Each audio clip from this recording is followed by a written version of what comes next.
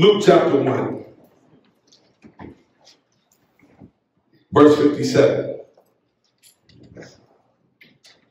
When it was time for Elizabeth to have her baby, she gave birth to a son.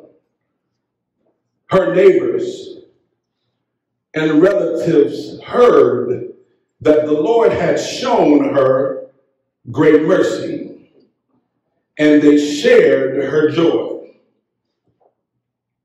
On the 8th day, they came to circumcise the child, and they were going to name him after his father, Zechariah.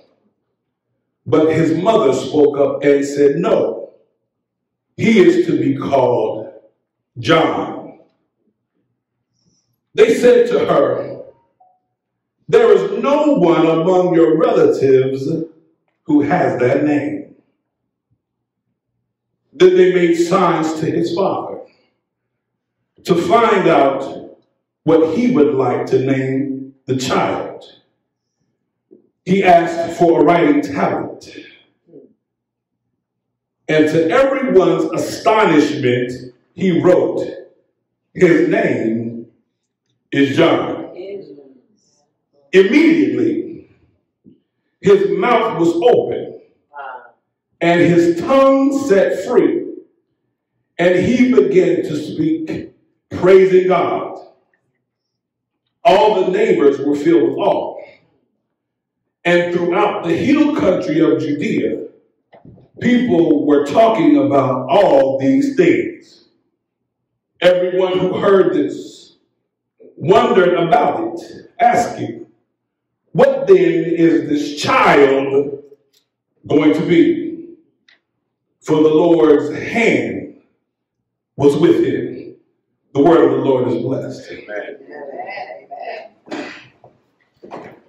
For a few moments,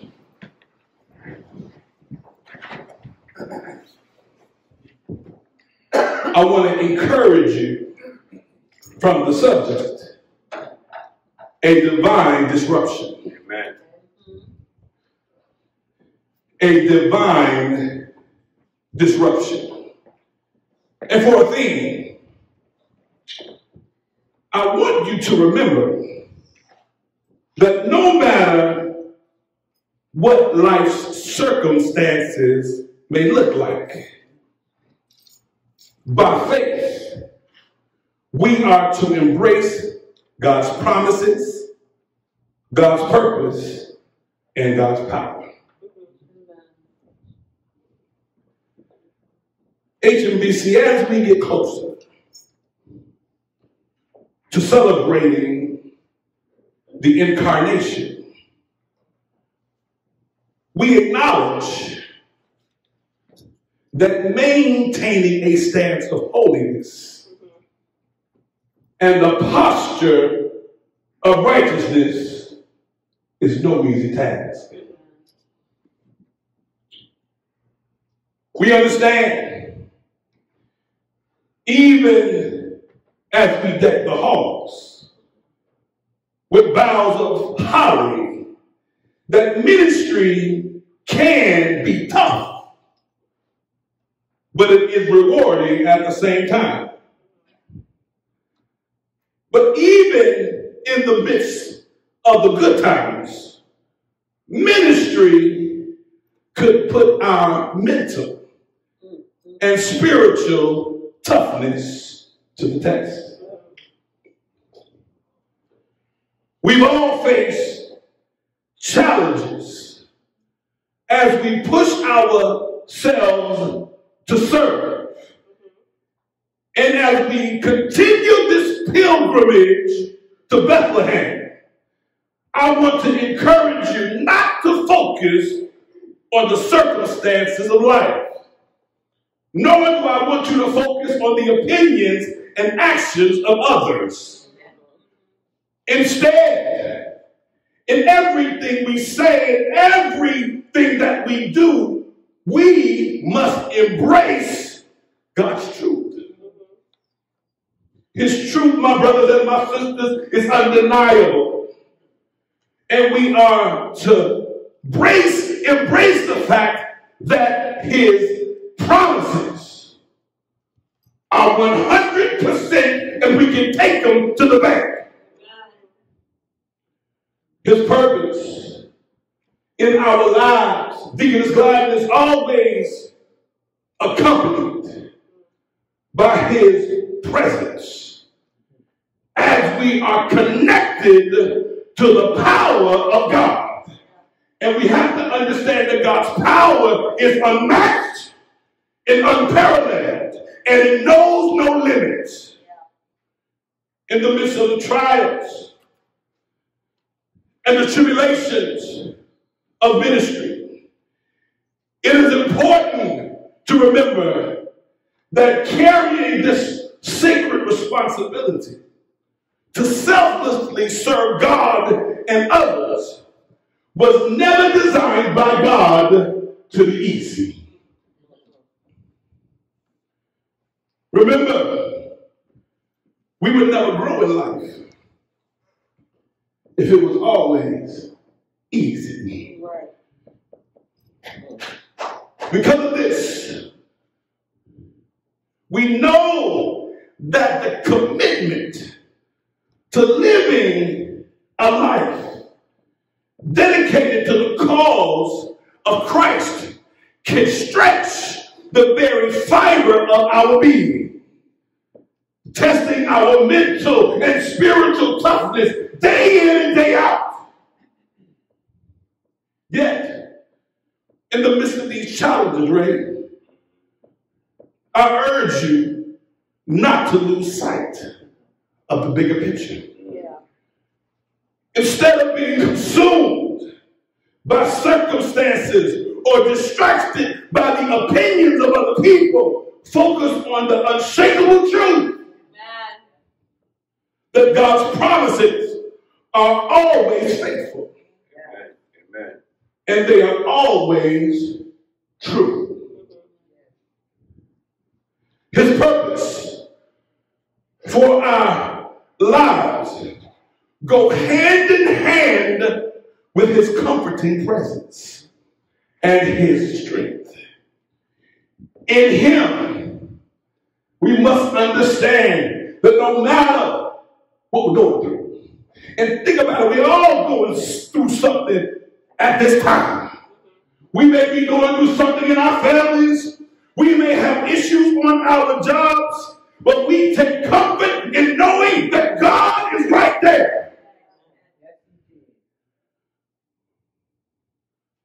As we boldly go forth in the spirit of excellence, remember, my brothers and my sisters, to stand firm on your faith,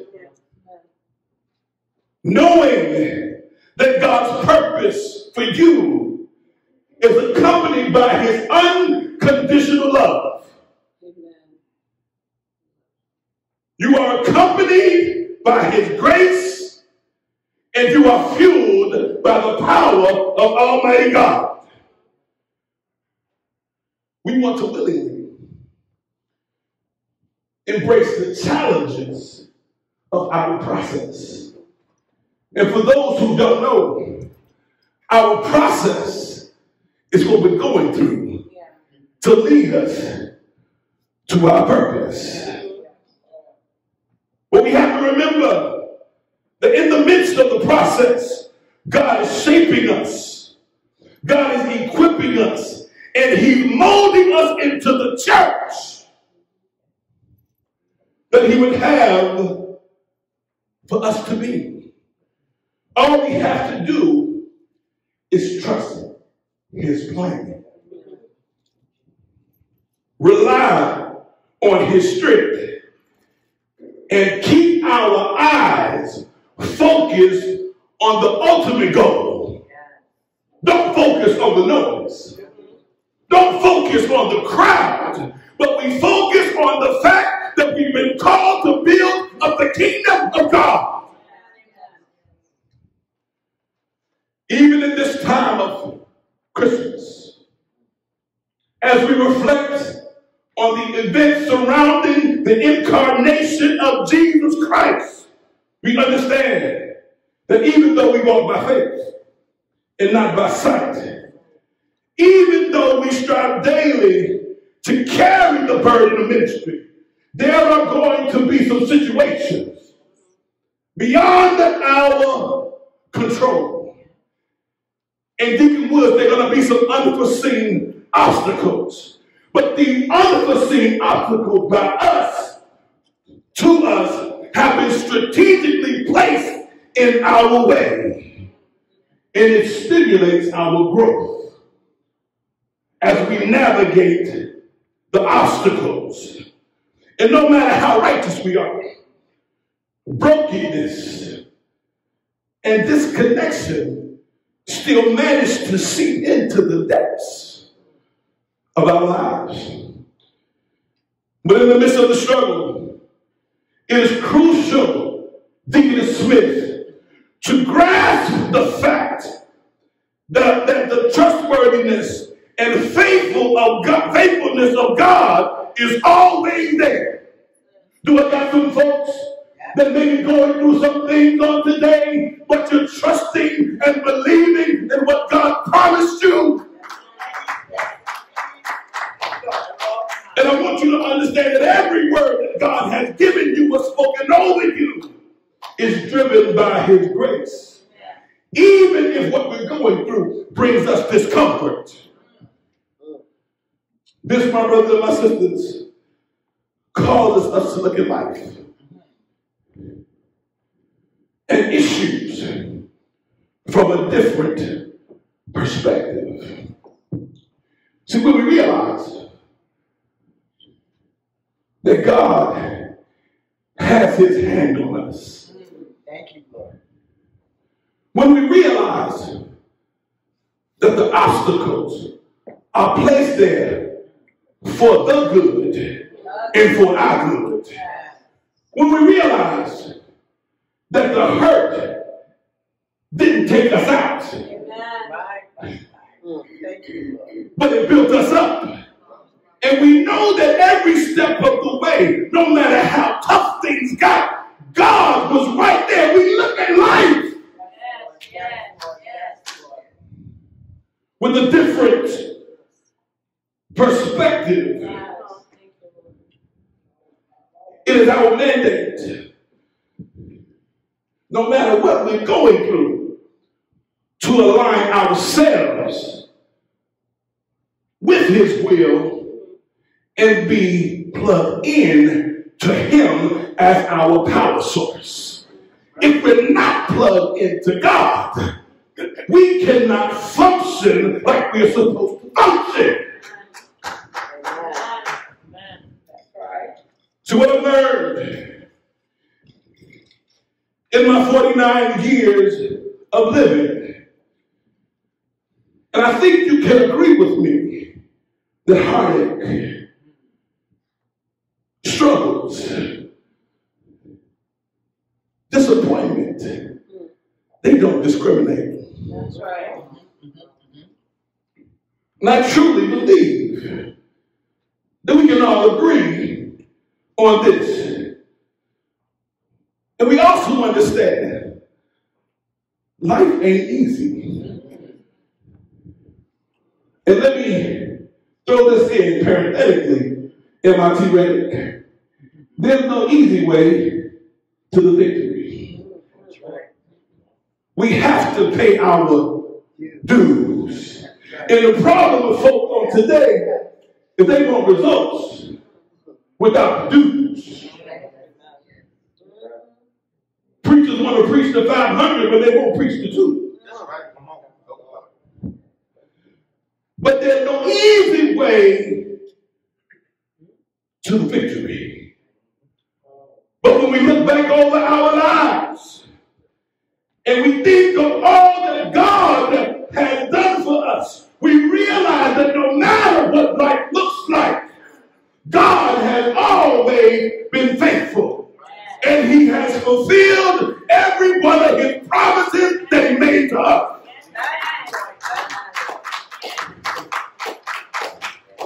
Remember how he provided. Remember how he made a way out of no way. Ray, remember how he healed you. My God. Remember how he delivered you. Remember how he protected you when you were doing things you weren't supposed to do. And remember how he guided us through dangers seen and unseen. However, no matter what we have faced in life, God has always been a reliable source. Yes, amen. He's been a sure foundation, and he has been a God that never ceases to provide. And even when we don't want him to, he always orders our steps. The songwriter says, each step I take, my Savior goes before me. He's my shelter. He's my Redeemer. And he's the one who sets me free. Each breath I take, he guides me as he grows me. He draws me nearer, and I offer praises unto thee. We thank God for a divine disruption.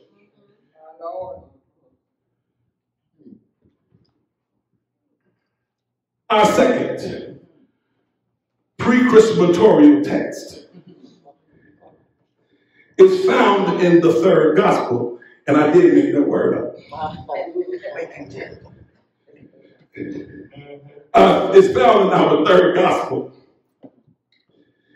And Luke, as we know, is writing to the most excellent Theophilus. However, we understand that he has a larger audience, and it is made up of Gentile Christians.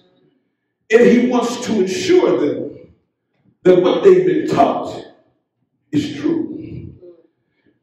In our passage for today, we explore this divine disruption by God. We have to understand something. As we move through this narrative, that the Bible is God's revelation of himself to us. The Word presents God as a loving and sovereign ruler. Through the many works of God, we have witnessed ourselves. We know by our own testimony that God is a powerful creator. And he's more than a sufficient maintainer. And he has shown his divine power through his creation on multiple occasions. Are y'all with me on today? Amen. He also has made himself knowable through his word. Amen. Made himself known. That's why a lot of folks don't know him.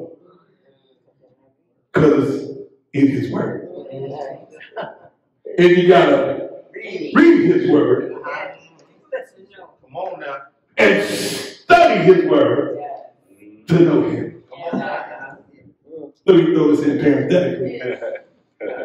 Reading the word and studying the word are two different things.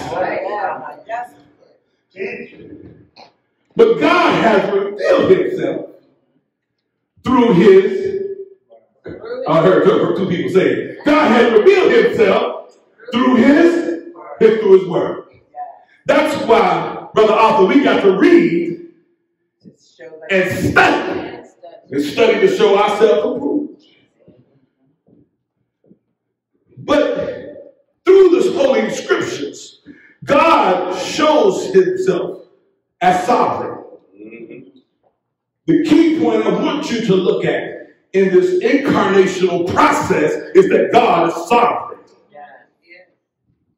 He's loving and he's an all-sufficient Savior. But he's also revealed himself through spoken words of angels, prophets, apostles, and others. He's also made himself known through visions, signs and wonders, and miracles. And I want you to understand this, that every passage, somebody say every passage of Scripture gives us insight or knowledge into the person and the work of God. Luke's statement, for the hand of the Lord was surely upon him in a special way. Deacon Woods, that's evidence that everything revolving around the story of John demonstrates God's presence, and it demonstrates that God is in control. Yes, he is. Let's consider the evidence. We see the evidence of God's power and his sovereignty in sending Gabriel and in Gabriel's announcement. We see evidence in God's power and sovereignty when Zacharias is made speechless for not believing God's word.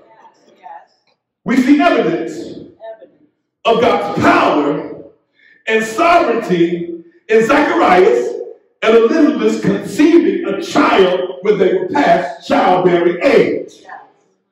And we see the hand of God with Zacharias' speech and his hearing are restored when he named his son John. Happens in the evidence. My brothers and my sisters, the historian Luke was concerned with Theophilus and those who would read his work to be able to clearly observe and interpret the unfolding of the plan of redemption. Gotta be able to see. He wanted his readers to understand that the plan of redemption was an act of God, not something that happened by chance. Are y'all with me? Joseph had nothing. Joseph had nothing to do with it. Zacharias had nothing to do with it. This story is all about God. Understand as you read the text. You heard that the birth of John brought great joy and celebration. We must understand that the joy and celebration was because they had a baby boy, and he could carry on the family name by having some children. But we understand, as we look back from 2023, that John never got married. And he never had any children. But the news of Elizabeth giving birth brought happiness to those around her because of her previous barrenness. Because of the couple's age. And because of the child's title. He was the Messiah's forerunner. However, as believers, our joy should be even greater because we know the answer to the question in the passage. What this child will turn out to be. We already know. We know that he was a powerful preacher. John the Baptist Missionary Baptist Church in Wilderness, New York. People were running over to hear what he had to say. He was a great preacher, and folks found him. We know that he will prepare the way of the Lord. Through his preaching, people confessed their sins and were baptized, which showed their genuine repentance. We also know in the future, he will announce that Jesus was the Lamb of God who came to take away the sins of the world. So we know that John is no ordinary baby. He was chosen by God for a specific purpose, to prepare the way for the coming Messiah, Jesus Christ. And throughout the New Testament, we see that John the Baptist played a pivotal role in God's plan of redemption. His message of repentance and baptism prepared the hearts of the people for the ministry of Jesus Christ. John's birth was not just a cause of celebration among his immediate family, but we also see a sign of God's faithfulness and the fulfillment of his promises. Because if God can be faithful then,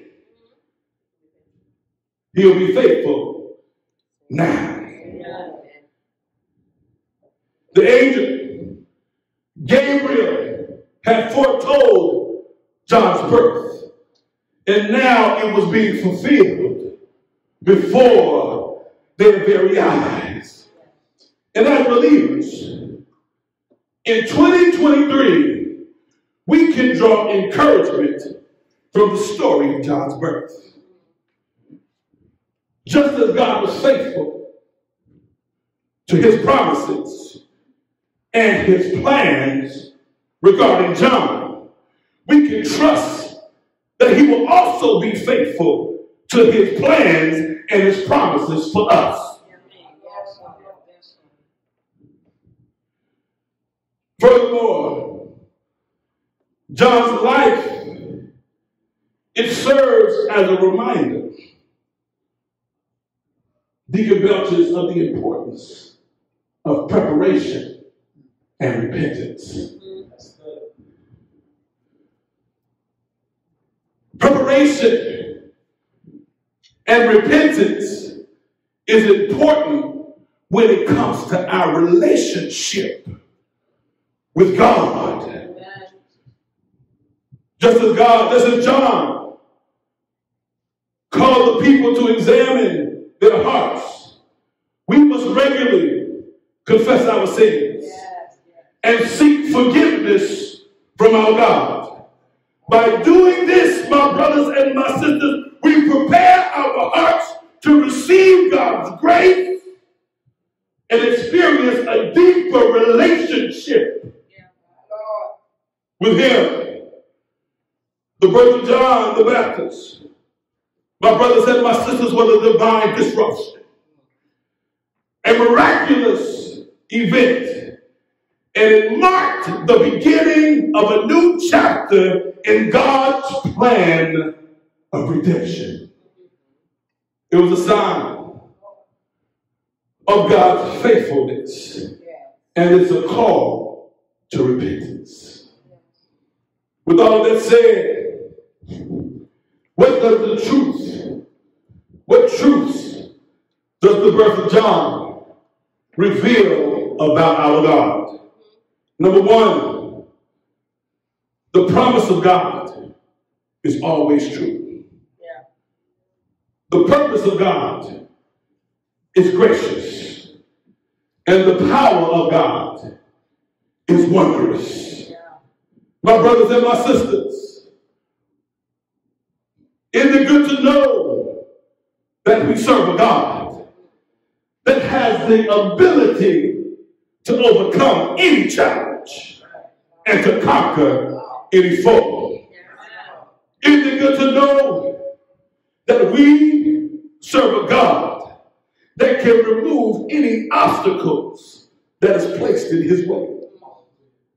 Isn't it good to know that we serve a God that has the advantage even when the outlook seems grim?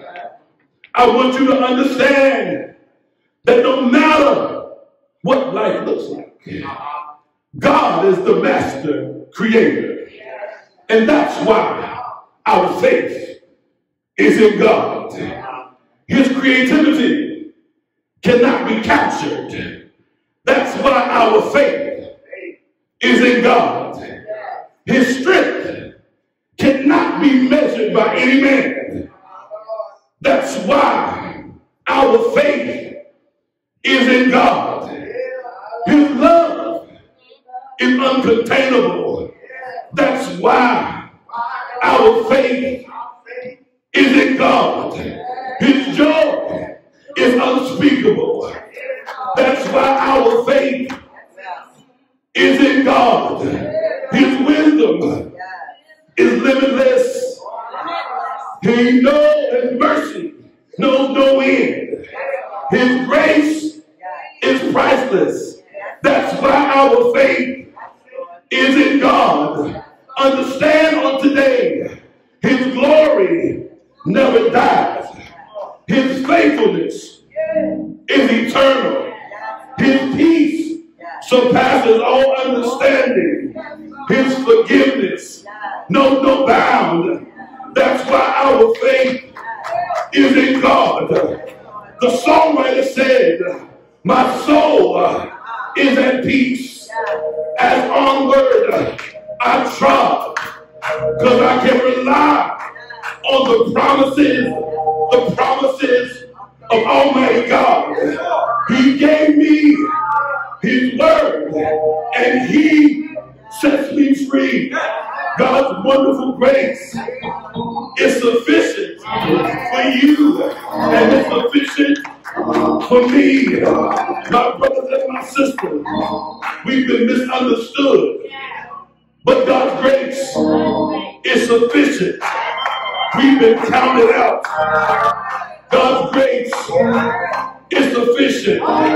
Sister Rosemary, you were sick, but God's grace is sufficient. We've been discouraged, but God's grace is sufficient. We've been cast aside, but God's grace is sufficient. I want you to know, no matter what you've been through, no matter what you're going through, God's grace is still sufficient. And His burden is life. HMBC, we've been underestimated. We've been overlooked. We've been neglected. And we've been broken. But God's grace is sufficient. We've been rejected. Some of us are dealing with hardship. But God's grace is sufficient. We found adversity. We've experienced pain. But through it all, we found strength. Through it all, we persevered. Through it all, we've grown in grace. Through it all, we've been healed. I've been seeking the truth about God since my early days. I've been lost and I was wondering, unsure of my way. But in my search, oh, you showed me the way through. In Him, I found a path that's steadfast and true. We may have struggled, but we've found a path that's steadfast and true. None of us are perfect, but we've found a path that's steadfast and true. Somebody's heart may be broken on today, but these are faith, the steadfast and true. We've been mistreated, we've been abandoned, we've been misunderstood, but we found the pathway that's steadfast and true. I may cry sometimes, weeping, making through it for a night. Joy comes in the morning.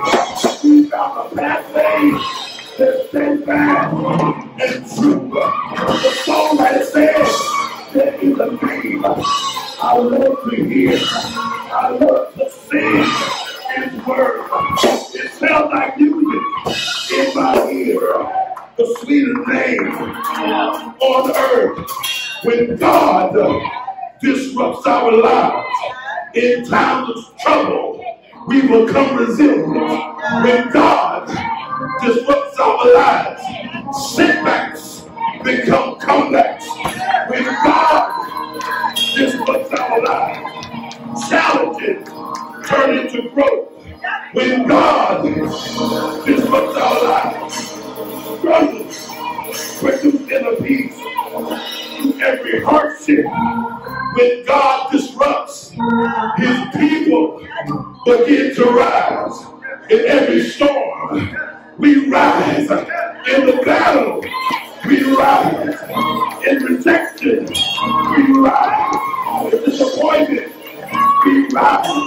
In despair, we rise. Through the tears, we rise. In loneliness, we rise. In grief, we rise. Are you ready? Are you ready for divine disruption in your life? Are you ready for divine disruption in your family, in your home, on your job? Are you ready to rise up?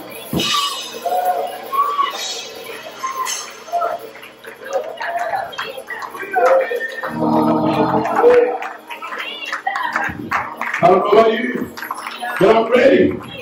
I'm ready to rise up. Are you ready to rise up, HMBC?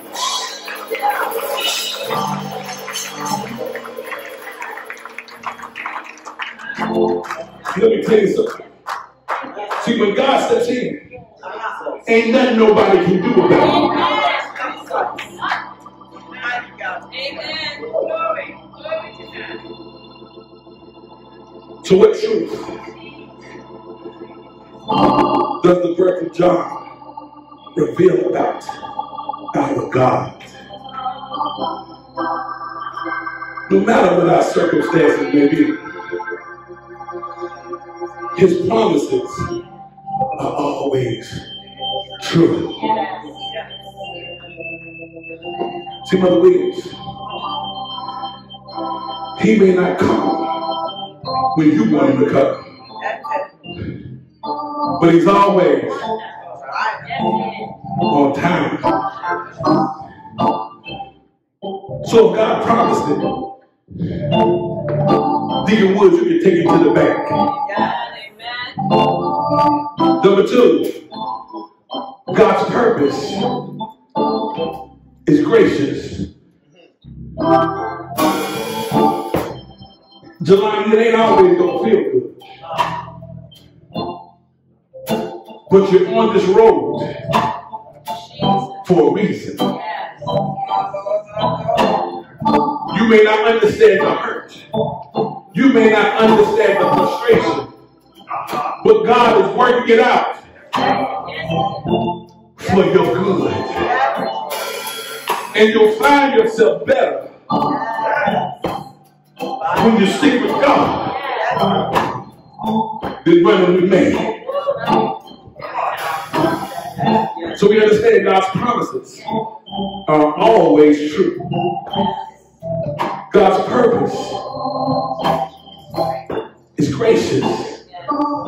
And last but not least, His power is wondrous. There's a song.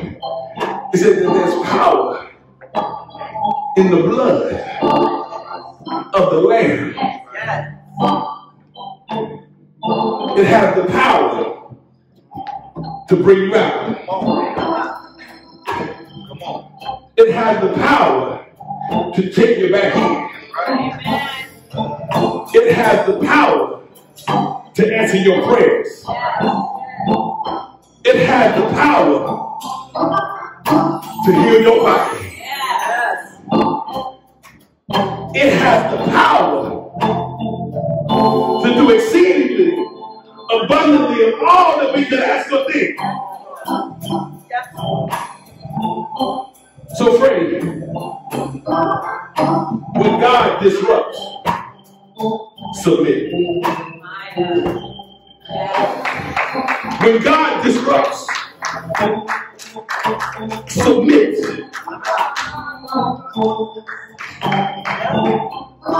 And we submit because His promises are true. His purpose is gracious. And His power is wondrous. The songwriter says, I'm standing on the promises that cannot fail. When the howling storms of doubt and fear assail, by the living word of God, we shall prevail. Because HMBC is standing on the promises of God. We're going to stand on the promises of God in the midst of difficulty, in the midst of heartache, in the midst of a broken heart, in the midst of sickness, in the midst of money being funny, in the midst of it all. We're standing on the promises. Sister Rosemary, that cannot fail. Are you standing? Are you standing? Stand on the promises of God. We're going to pray for it.